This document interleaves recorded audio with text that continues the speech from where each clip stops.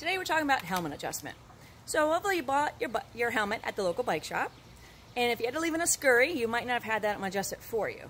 So how would you do that home on your own? First, you want to undo the dial at the back of the helmet so it's all the way open.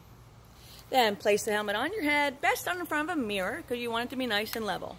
You want it to be so that when you look up, you see the front of the helmet. Okay? And then we're going to tighten it so it's fairly snug.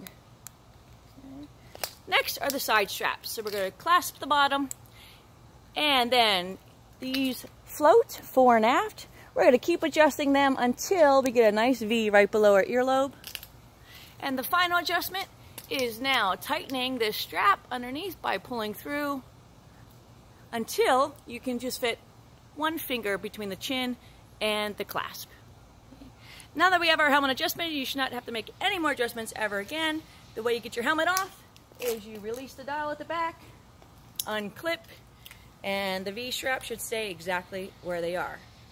Now that we have our helmet the size we want, you'll have a lot of extra flappy flap because they want to make sure, they don't know how big your head is. They want to make sure there's enough strap there. So the extra flappy flap, leave a little extra room for winter riding. Snap off the excess so it's not flapping around while you're out there riding. Singe the ends, and now you're ready to ride.